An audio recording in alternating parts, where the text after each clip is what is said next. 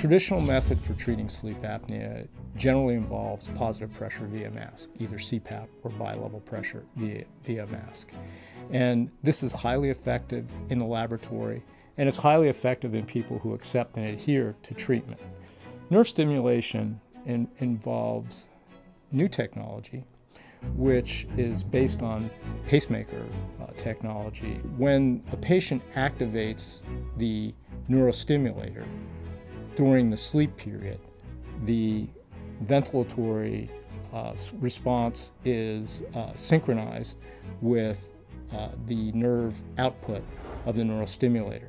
And the result of that is that the tongue protrusion occurs, which tends to open the airway.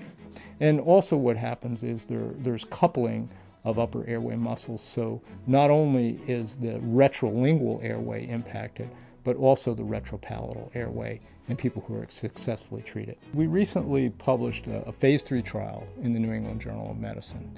And what we found at 12 months was there was a significant improvement in both the apnea-hypopnea index and the oxygen desaturation index. These were very robust findings. The Epworth Sleepiness Scale measures tended to normalize, and the functional outcomes of sleep questionnaire measures also normalized as well.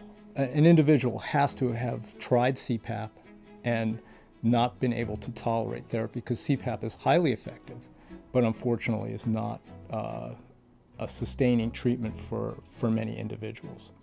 And if a patient was intolerant of CPAP and they weren't significantly overweight, so the body mass index of 32 or less is an inclusion criteria, and if an individual had collapse that was concentric at the level of the retropalatal region by drug-induced sedation endoscopy, that was considered a negative predictive factor in terms of being successfully treated with upper airway stimulation. In properly selected patients, upper airway stimulation can fill that niche and can really be transformative in terms of their health care.